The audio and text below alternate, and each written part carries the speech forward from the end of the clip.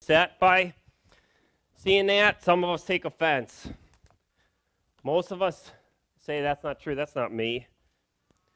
The Christian in that video isn't all of us. Whether you like it or not, that is true. We buy the nicest, fanciest phone. We buy the nice, fanciest tablet. We buy whatever it is, and what we do to justify it, we put the Bible on it. Oh, it's holy now. It's holy. All of a sudden, that's all makes it better by putting that on. But I think if we actually sat down and looked at how much we actually use that Bible on that phone that we justify it for, it might get used 1% of the time. 30% of the time, we surf the internet on it. 20% of the time, we play games on it. And the other 50% of the time, we use it to connect us to the world with pointless information about our feelings, about what's going on, what's on in the world with Facebook and stuff like that, and what our problems are. We want to vent out our problems, but we don't want any advice back from that. And then instead of actually using the phone, what it's for, to actually call somebody, to talk about our problems, to make it out, so that time it's about 50% of the time. Or what about our bookshelves?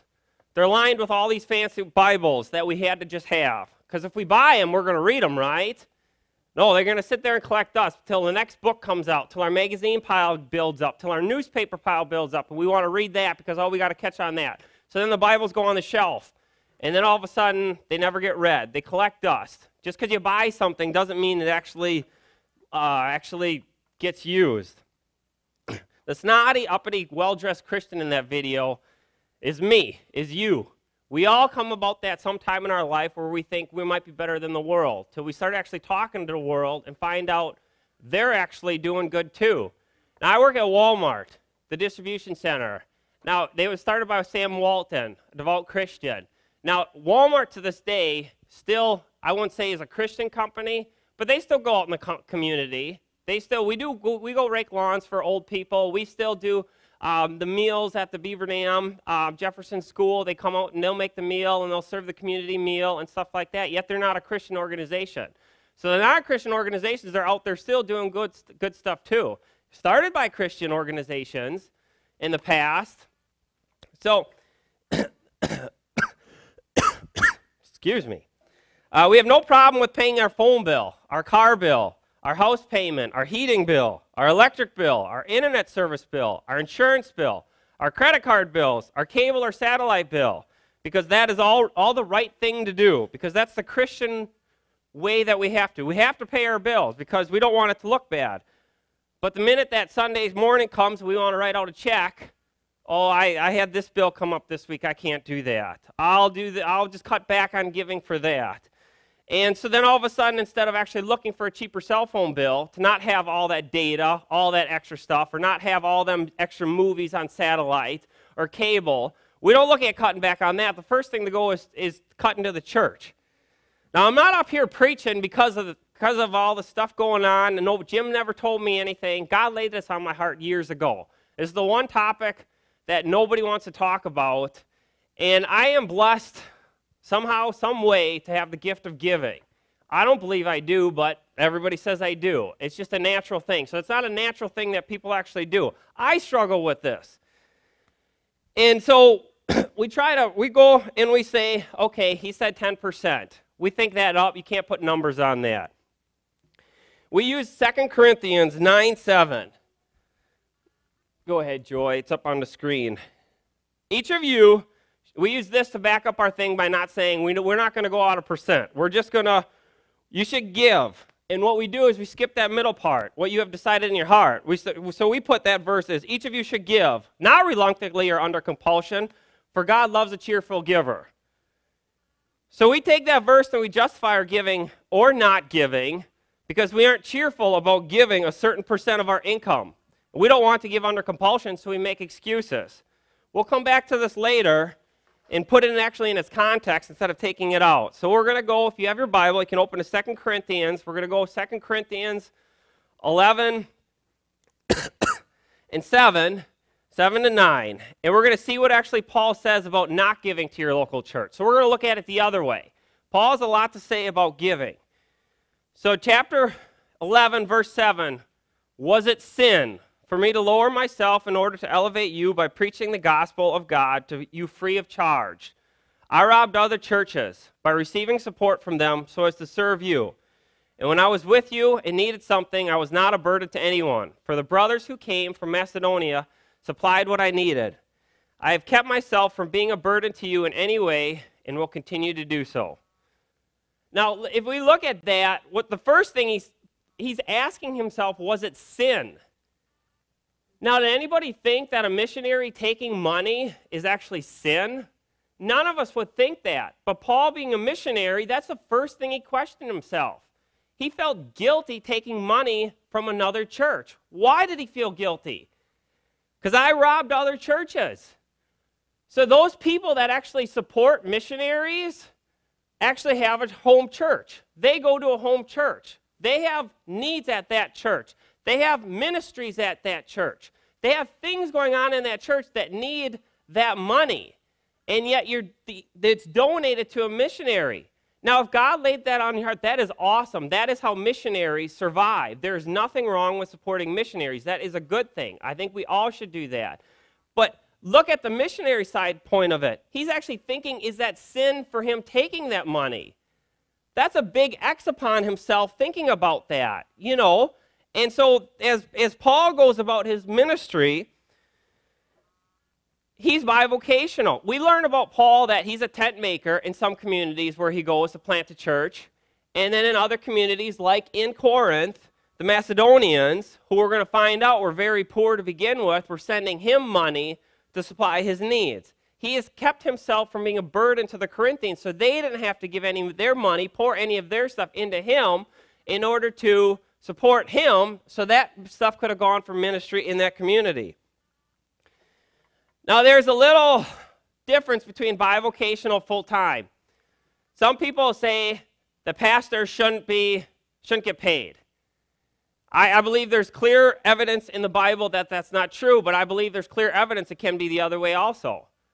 Am I giving you an answer? No, I'm not. If you're bivocational, let's look at the positives. I work full-time at the Walmart Distribution Center, yet I put in my time at the ministry. Mike works full-time delivering. He also works full-time doing youth. Sean works full-time, yet he does full-time ministry. Jim works full-time for the church. He gets paid. Now let's think of this as bivocational. What is the greatest thing me, Sean, and Mike can do in the community? Who do we see every day? We see non-believers. We are blessed, if you're going to call it that, to see non-believers every... Oh, there's Joe. Sorry, Joe. Didn't know. Joe works full-time too. Didn't see Joe back there.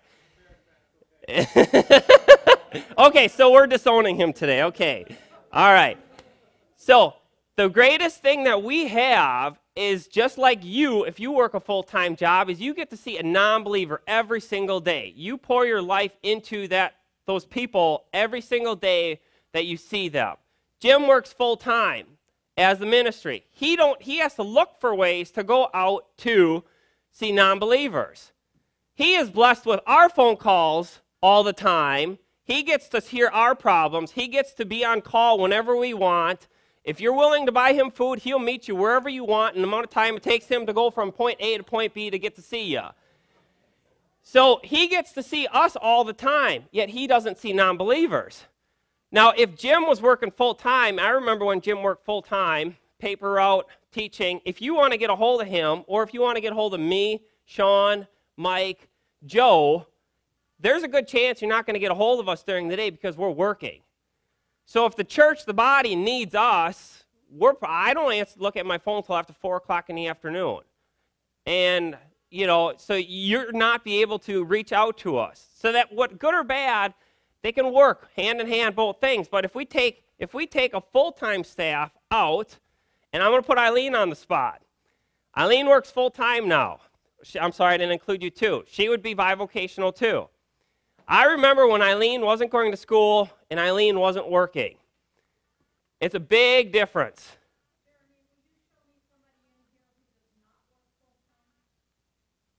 No, I'm comparing. I'm showing. I'm just using in my sermon to show is the difference. Okay, I remember when Eileen didn't work full-time. If we wanted something... No, she was full-time ministry.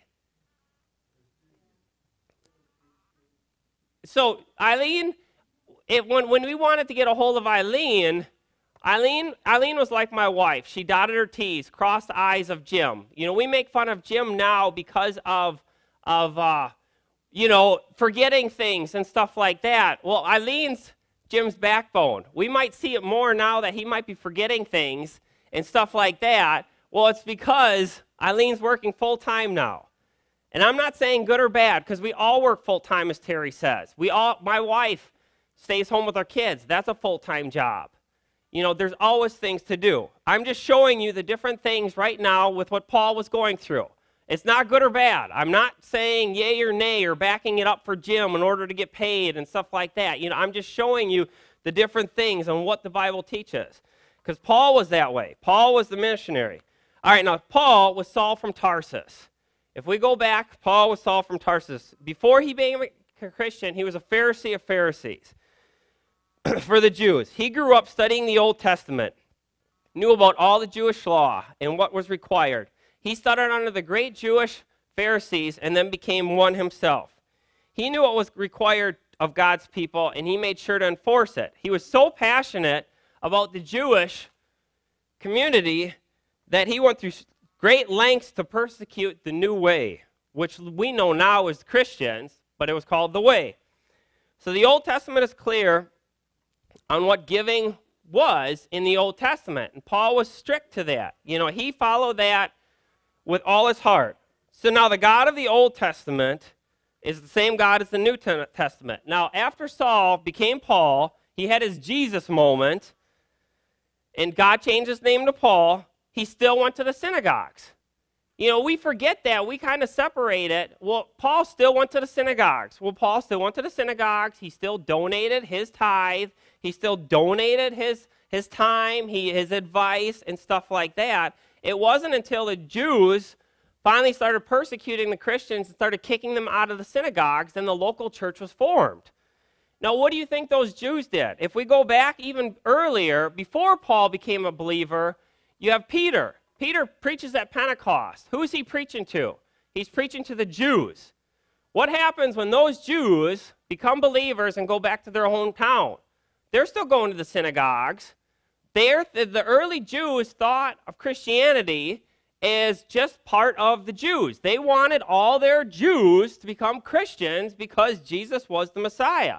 So what they were doing is they were donating to the local synagogue. Why were they donating to the local synagogues? Because we all have bills. You know, we are blessed. They didn't have lights back then. They had candles and oil. And so we have bills to pay. We have a building to pay for. We need food. You know, we like to eat at the Johnson Creek here. So there's food. The synagogues are no different back then. So they kept donating. Nobody ever stopped donating. So let's go to 1 Corinthians chapter 16, and Paul's going to remind us about giving. I know a lot of you don't like people talking about giving. Just bear with me. I'm in the same boat as you, so we're just learning together. So 1 Corinthians chapter 16, verses 1. Now about the collection for the Lord's people. Do what I told the Galatian churches to do. So now Paul isn't just telling the Corinthians this. He told the Galatian church. He's telling everybody that he runs into about it. On the first day of every week, each one of you should set aside a sum of money, keeping with your income, saving it up so that when I come, no collections will have to be made. Now, why does Paul say keeping with your income, setting it aside? You know, and then planning it out. You know, let's look at it another way. We're going to play devil advocate. We all know of TV preachers that get out on TV, and we know stories of somebody who gave all their stuff away. You know, all of a sudden the preacher says, you know, this ministry can't survive without you. They need you. Please donate all your money right now because God's going to overcome and bless you abundantly with your money. So somebody all of a sudden donates all their money. Is that biblical? No. Now, if God is calling you to do that, that might be a whole other story, but for the majority of the people, no. God knows you have to live on something. God knows we have bills. God knows we have everything else in our life that money is what makes things go. And it has nothing to do with giving it all. You know, if that's what he wants you to give, great.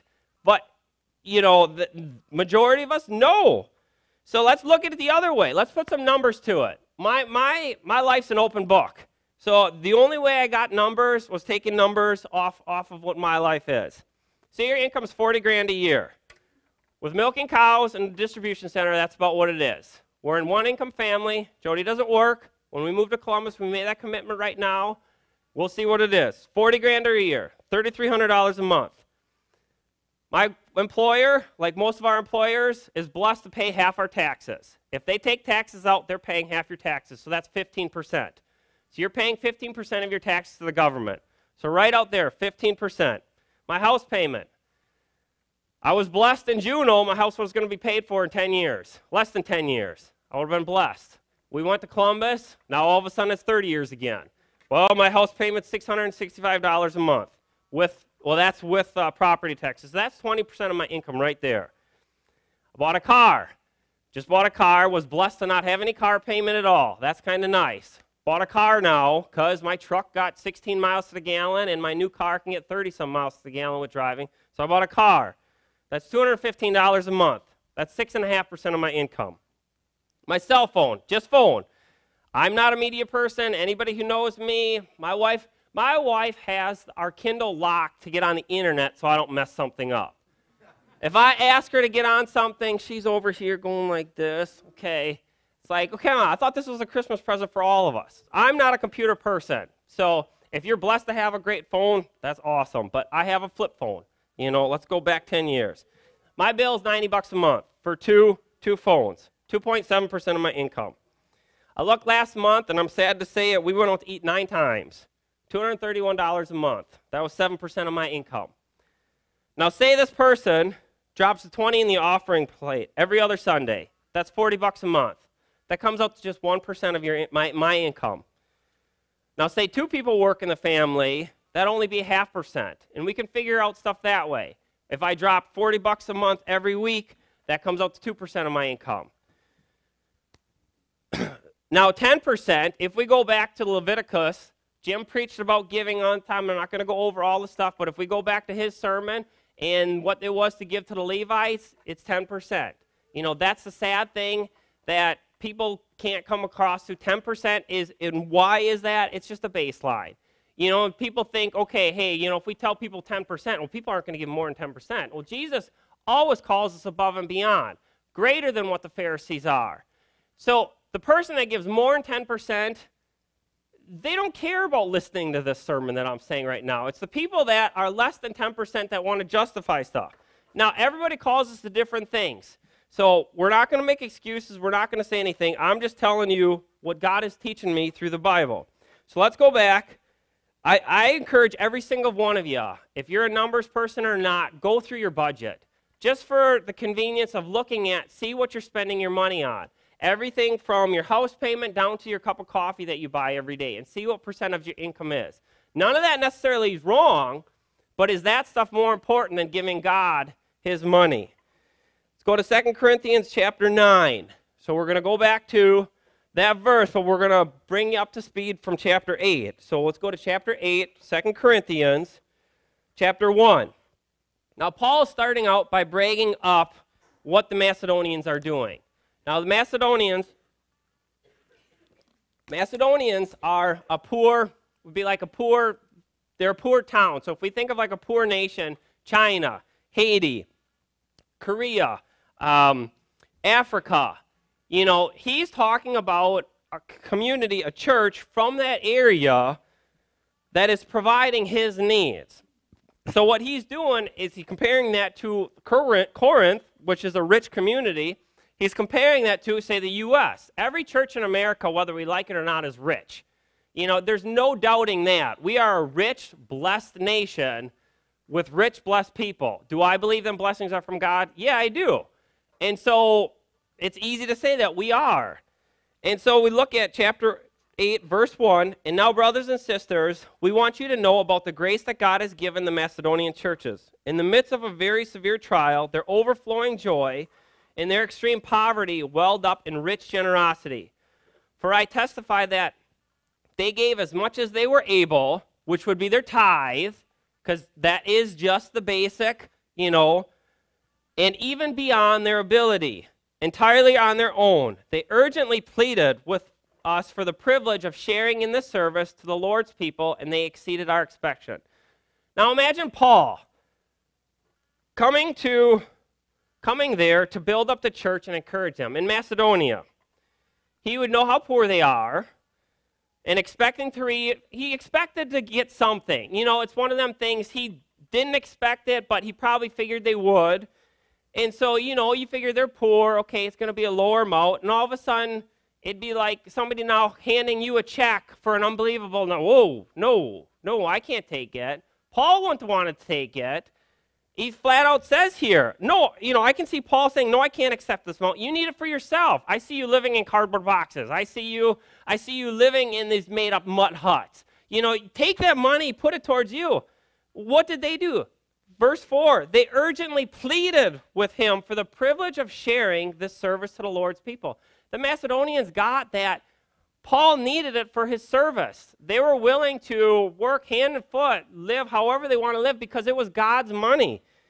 And so what does it say in chapter 5? And they exceeded our expectation. They gave themselves first of all to the Lord, and then by the will of God to us also. So they gave themselves first to God. They said, okay, God, Paul's coming. He needs stuff for the Jews down in Jerusalem because they're going through a tough time. What can we give God? It was all about God. It's not about them. It's not about Paul. It's not about the Jews in Jerusalem. It's about God. What can we give to God? So, we urged Titus, just he had, so verse 6. So we urged Titus, just as he had earlier made a beginning, to bring all to the completion this act of grace on your part. Now, Paul is sending Titus to be able to the Corinthians, to be able to encourage them, to help them excel in the grace of giving. But now listen to this, verse 7. Now he's going to build up the Corinthians. Since you excel in everything, in faith, in speech, in knowledge, in complete earnestness, and in the love we have kindled in you, see that you also excel in this grace of giving. Now, all of us know about the different spiritual gifts. A lot of us has taken spiritual gift assessments and surveys. We want to know what God has gifted us in and what can we improve, where can we go. You know, faith. Oh, yeah, I want more faith. Love. Oh, I want more love. I want more perseverance. I want more patience. You know, when we pray, we can name out all these different things. How many of us pray for giving? The grace of generosity, the giving. We take that and we put that in a separate category. You know, and so none of us pray for that. Is that just as important? Yes, it is. You know, what's the greatest God that most of us make here in America? It's money. The greatest God, we don't have idol shrines that we put up. We have our dollar bills. We have our $100 bills. We have everything. What's about me? What can I buy? That's the greatest God that Americans have to struggle with. I think all of us Americans should maybe be praying for the gift of generosity. You know, and so now he goes to verse 8. I am not commanding you, but I want to test the sincerity of your love by comparing it with the earnestness of others. For you know the grace of our Lord Jesus Christ, that though he was rich, yet for your sake he became poor, so that you through his poverty might become rich. Now, Paul wasn't saying and boasting and saying, hey, look at the Macedonians. Look at what they're doing. You know, every time we see another church doing something, you know, somebody might be telling us something neat that's going on about there, we get a little jealous. We get a little offended. We think, oh, you know, they're doing that. How come we're not doing that? Paul's boasting about them to show them the grace that God has given them and the amazing thing that God's working through them. If we hear things that other churches are doing, why can't we embrace that, encourage them along, be excited about what they're doing? We're not in competition. We're all on the same team. So that's what Paul's doing with Macedonians. And then he comes down and he breaks them up again in the Corinthians in verse 10. And here's my judgment about what is best for you in this matter. Last year, you were the first not only to give, but also to have desire to do so. When we start reading this, we think, okay, the Macedonians are the chosen ones. You know, he's bragging up the Macedonians. But all of a sudden it says, The Corinthians, last time he needed something, they were the first ones not to just say that they were going to give something, they gave something. So he's not singling out the Corinthians. So now he's asking them, verse 11, now finish the work that your eager willingness to do may be matched by your completion of it, according to your means. For if the willingness is there, the gift is acceptable according to what one has, not to what one does not have. God's not asking you to write out this fat check to give everything away. He's asking, compared to what you have, to give that. He's not what you don't have. He's not asking like the preacher on TV that's telling you got to give everything and nothing's going to survive. God's in charge of all the money. If he wants a ministry to survive or die, it's up to the people that God puts in place, if they're doing his will, and then it's up to God if they're doing his will. It's not about that they need you. Everybody needs to be part of it, but he doesn't need it all. Our desire, verse 13, is not that others might be relieved while you are hard pressed, but that there might be equality. So we get so caught up in thinking that, churches just want all my money. No, it's based off of what everybody has. Look here, at the present time, your plenty, he's talking about the Corinthians, will supply what they need, so somebody else, so that in turn, their plenty will supply what you need. It's a church working together. It's churches working together. The goal is equality, as it is written. The one who has gathered much did not have too much, and the one who gathered little did not have too little. I put money into the basket. You guys put money in the basket. It goes to one big fund, and it supplies what's going on here at the Crossroads. It's not your money's more important than mine. My money's more important than yours. If I have a lower paying job, well, I give what I can with my income. You might be blessed with a great job and making a lot of money. Compared to your income, yours might be higher than mine. Does that mean your money's worth more than mine? No. My little bit, your a lot. My lot, your little bit. It all goes together in the same pot. Nobody is greater. Nobody is worse. So now let's go down to chapter 9. So there's no need for me to write to you about this service to the Lord's people, for I know your eagerness to help. Corinthians already have shown they're eager to help. They're willing to step up to the plate. And now Paul has been boasting. I have been boasting about it to the Macedonians. So Paul's boasting about the Macedonians to the Corinthians. Now he's telling the Corinthians that he's boasting about the Corinthians to the Macedonians. So he's not showing any partial. He's not giving any preference to anybody.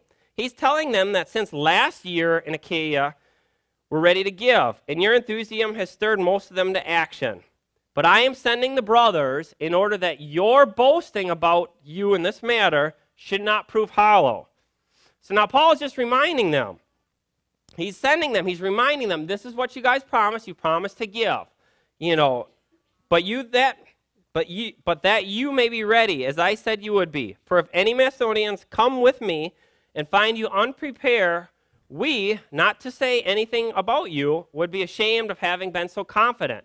So I thought it necessary to urge the brothers to visit you in advance and finish the arrangements for the generous gift you had promised. Then it will be ready as a generous gift, not one grudgingly giving. Now the Corinthians promised to give something. They promised to give Paul a generous gift when he came. Paul is just reminding them. This isn't Paul, out on a preaching rant to saying, hey, I need your money, this and that. The Corinthians already said they were going to give something. He's just reminding them. Why? Because when he gets there, he doesn't want the Macedonians, if the Corinthians forgot, all of a sudden now Paul feels like an idiot because he said he's bragging up the Macedonians saying, hey, they're planning on giving. You guys are struggling. They're planning on giving. And then he gets there and all of a sudden, oh, I forgot. How many of us come to church on Sunday morning and the collection, and then you quick throw something in, we write it out. I'm guilty of it. I'm not singling anybody out. I'm just as guilty as that. So that's why Paul says to plan out what you're giving. Plan it out. We go just like the video, we start, our God's bigger than anybody's God. So we'll start bragging him up to other people, my Jesus and this and that. They start asking it questions and, oh yeah, I give, yep, we give. But then all of a sudden Sunday morning comes and you forgot to write the check out, or you forgot to give, or some bill came up and all of a sudden it's, oh, I can't make this payment. But I promise I will pay it back. Now, we all go through struggles. Things like that happen. But the issue is when you say, oh, I'll give it next time. Does next time ever come? That's the question. I know in my younger days, I installed a routine. If I forgot my check Sunday morning, I owed the church interest. That's just the way I did it because I thought, I can't, the church has bills to pay. What if what if Walmart decided not to pay me? I forgot to give you your check, Jeremy. Well, my utility company isn't going to be okay with that. My credit card bill is not going to be okay with that. My house payment's not going to be okay with that. The church is just like you and me with paying the bills. Are they not? Their bills come in. So I started by writing that, okay, I forgot, God, I'm sorry. Let me add a little bit more next week, and I write the check out. Well, I've gotten pretty good at being consistent now with writing my check. Another story, I had a farmer that I used to test milk. He put money in a jar in the milk house and saying every time he swore he had to put money in. Jeremy, it's not going good. Then your punishment isn't enough. I said, put a rubber band on your arm. Every time you say a word, start snapping it. Oh, I couldn't do that. You really don't want to stop swearing then. If you're not willing to make the sacrifice to get over that, do you really want that? So it's just different little things. 10 years ago, Jody and I were part of a church. We called a new pastor. The church board asked everyone to fill out a sheet on what they were planning to give financially. The church wanted to be smart with the money that they were spending. So, okay, everybody that's in the church, write out about what you're planning on giving, weekly, monthly, so we can figure out, okay, these are our bills, this is what we can pay the pastor, and stuff like that. 6 months into it, me and Jody started having differences with the pastor and stuff like that. I filled out the sheet, and I said, okay, we're not going to cause division, we're just going to leave the church. We're going to leave quietly, we're going to move on. And I told the board and the pastor, I says, we will continue our contribution because that's what we planned. That's what we said we were going to do. The pastor told me, we don't need your money. I told the pastor different, that I'm still going to send in it. I wrote my check out every week, sent it in. Did they cash it? Yes, they did. Yes, they did. So it's one of them things, what are you promising to God, and then are you following through? So let's go back to Corinthians, verse 6. Remember this, whoever sows sparingly will also reap sparingly, and whoever sows generously will also reap generously. Each of you should give what you have decided in your heart to give, not reluctantly or under compulsion, for God loves a cheerful giver. Let's look at that again. Each of you should give what you have decided in your heart to give. There it is again. It's planned. You decide ahead of time. A lot of people think that, okay, when I get to church, Jesus is going to give me the Jesus moment to write out that check. Well, what if you're talking to somebody? What if all of a sudden you get distracted? What if all of a sudden this happens and that happens? People make God out to be more difficult than he is. I plan my bills out, and so why shouldn't the giving be the same way? So then I'm not caught off guard. Then I'm not feeling like, oh, the church needs I have to give because, I just have to, and you feel guilty and stuff. So that's that, and then you can be a cheerful giver. Nobody thinks about when their bank comes in their checking account and they take out their mortgage payment. Nobody thinks about that. Okay, that's just what has to happen. And then when your house is paid for, are you cheerful? Yeah. All of a sudden you have this bill paid for. So why do we look at giving differently? Why do we look at it and say, that's separate to all our other stuff? We don't want to think of it as a bill because we want to be cheerful, but see all the amazing things the Crossroads is doing. That's what it's doing. So, or the other excuse, one of the excuse, I say, well, all the money's God's money. I just don't take 10%. All of it's his money. That's true. That's good. We need to start thinking that. Every single dollar you spend, what are you using it for God's glory? But most of the time that people I hear that from, it's an excuse. You know, just because you say all the money's God's money, well, now I'm not going to give it to the church. You know, I want everybody to know, I don't know what any of you give. So don't think that I'm talking to you. I make it a purpose to not look at anybody's check when I take offerings in Columbus, because I don't want to know what people give. You know, maybe everybody's giving 20% of their income, but I don't know why God would lay it on my heart to say something. So don't think that, you know, I'm picking out you or whatnot, because I have no idea what anybody gives. That's why I'm preaching on this. So if, let's see, or the other excuse I hear is the reason people aren't giving because it's a heart issue. That's just bull. I'm sorry to say that. If that's just an excuse, that's a feelings issue then. Well, I don't feel like giving. It's not a heart issue. Let's get the heart figured out then and quit making excuses. What? I don't stop loving my wife because of my feelings or my kids. If I don't want to go to work today, do I think, oh, I don't want to go to work? Screw them. They don't need to get fed tomorrow. No, I go to work whether I like it or not because I love my kids and my family. I want to be able to help support the church. If I didn't make any money, then I can't donate the money God has blessed me with. You know, it's not a feelings. Jesus didn't come and forgive you for your sins almost 2,000 years ago because he felt like it. What was what Jesus said in the garden? If you can take this cup from me, please take it. Jesus didn't want to go to the cross. It's not a feelings thing. He did it because he loves you. 2,000 years ago, he knew that you were going to be around, and he did it because he loves you. It's not a feelings thing. So let's take the church away for a minute. Say all of a sudden nobody donated any money. If you're over in Columbus, you got blessed to hear my sermon last week on let's look at the world through the Christian's point of view and basically what's in the world. I want everybody to start yelling out things in this world that we know that does good. The Red Cross. What else? Samaritan's Purse. What else? United Way. Salvation Army. Boys and Girls Club. What about hospitals? Do hospitals do good? How many of you remember, I know came from the Beaver Dam area, but I'm sure down here there's 2 hospitals. What were the names of the hospitals, Jack? 2 Christian hospitals. If we look at the world today, everything was started because of Christian beliefs. All the good that goes on. How about public school? We look at that and its separation of church and state. Public school was started so kids could be able to read and write the Bible. That was the first public school. Everything that we think is good is started because of Christian. What if we pull all that stuff away? We can see stuff over the Middle East. We can cringe, all that stuff. You take the Christian away. Let's look at this church here. We have men's breakfast. Now, what if Vernon had to do that by himself? We have one-way club. What if Joe had to do that himself? What if we had youth ministry? What if Mike had to do that himself?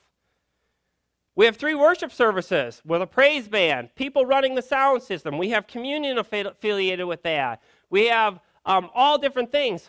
What if they had to do it themselves? We have the pantry serving almost 500 people up in Columbus. There's no possible way.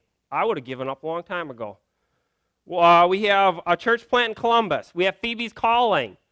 What if that had to be done by itself? We had our morning snacks back there. What if that had to be done by the person's self? It can't happen. We need one another as Christians. We are one body. A little church of 120 people is doing all that. There's more. The daycare. We forget about the daycare. We're blessed to be in this building all the time. But the daycare is here 5 days a week. We're blessed to be able to do good things and then to help others to light shine. There's no possible way that we can do it without one another. Giving's no different. You know, we all come together and it's all part of the same thing. And we need, the thing that's common with all that stuff is believers are part of it. We're all working together. You know, if we take money out of it, Money's just a fact of life, whether we like talking about it or not. It's just part of life. So verse 8, let's see what happens then. If everybody works together, if everybody takes what their God-given ability is, what happens? Verse 8, and God is able to bless you abundantly, so that in all things at all times, having all that you need, you will abound in every good work. As it is written, they have freely scattered their gifts to the poor. The righteous endure forever. Now he who supplies seed to the sower and bread for the food will also supply and increase your store of seed and will enlarge the harvest of your righteousness. You will be enriched in every way so that you can be generous on every occasion, and through us your generosity will result in thanksgiving. This service that you perform is not only supplying the needs of the Lord's people. Let's see, look what happens. But it also is overflowing in many expressions of thanks to God. It's all about God. When we hear money, we think, oh, the church needs money, and somebody's looking for money, somebody to get paid and whatnot. And it's about God. God has blessed us with money, and in turn, to go and give that back. For the obedience, because of this service by which you have proved yourself, others will praise God. So people in the community see the crossroads. In Johnson Creek and in Columbus, what happens? We have a nursery child care that was a need in the community 10 years ago and is here now.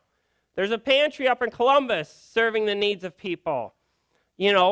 Joe and a great group of people go over to the school and do one-way club after school. How many parents are thankful that their kids have a place to go? They don't have to worry about them over there. When people say Christians are in charge of something, how many non-believers are easily ready to throw their kids at that? Why? Because they know there is good in that. Others will praise God because of that. You are the light, for the obedience. Others will praise God for the obedience that accompanies your confession of the gospel of Christ. Why do we do them things? Because of Christ. That's the thing. That's why we do everything we do. And for your generosity and sharing with them everyone else. Okay. Just look at we'll take the two big things. I'd say the 5 days a week here with the daycare. Are those parents blessed being able to drop their kids off? Is Mike's youth group a blessing for the parents who struggle with teens, parents and teens, all of us remember their teenage years. Did we get along with our parents? Probably not. They can send them the Mike to deal with. Do you think they're blessed with that? I think so. Mike can take care of them, so it's a blessing to everyone else. Do you think Mike gives up and Joe gives up his nights for convenience to them? Is it about their feelings? Is it about what they want to do? No. It's about the kids, then in turn, blessing the parents. So hopefully they will understand. They will know who Christ is. And in their prayers. Now, people can say they're a non-believer. When push comes to shove, do you think they cry out to God in some way, shape, or form? They do. They do. Excuse my language, but if somebody at work says, God damn it, what do you think they're saying? They're using it as a form of vulgar. You know what I tell them? You sure you want God to do that? That sure makes them think. All of a sudden it's like, oh, yeah, I really don't want God to do that. I'm having issues already with this. In turn, when they have issues, they're going to cry out to God, one way, shape, or form, if they can't pay bills. God, if you're real, I need your help. And so what is the crossroads? We are there for when they need that, to be able to open up our doors. Whether we work full-time for the church, whether we work full-time for another company, whether we work full-time staying home, taking care of kids, running our household, we all have something to do. And the question is, what are we doing with that time? What are we doing with that money that it is that God has blessed us with in order to then bless others so then they can bless God? I guess that's the biggest question. This isn't just about giving. It's about everything in your life. Giving just happens to be part of it. And I'm the one, some reason God asked me to come preach about it. And so, it's tough. We don't want to hear somebody wants more of my money. Nobody wants any of your money. It's God's money. And so God's just asking for a percent of your income to be able to pay for the things that we have no way to break. Just ask Jim. Jim wants a piece of Jim thought the church wanted a piece of land. What's the first thing he went to the village and asked them? Will you just give it to us? No, they ain't going to do that. That's just the way it is. I can go to businesses with the pantry and ask them to give us some stuff, and some people are willing to give us the stuff. Most of the time, because they're not making money off of it, it's expired. They feel some good of being able to donate it. We get that stuff. We hand that out. The people that receive that, in turn, bless God. I thank God. It's all about Him. It's not about you and me. It's about Him.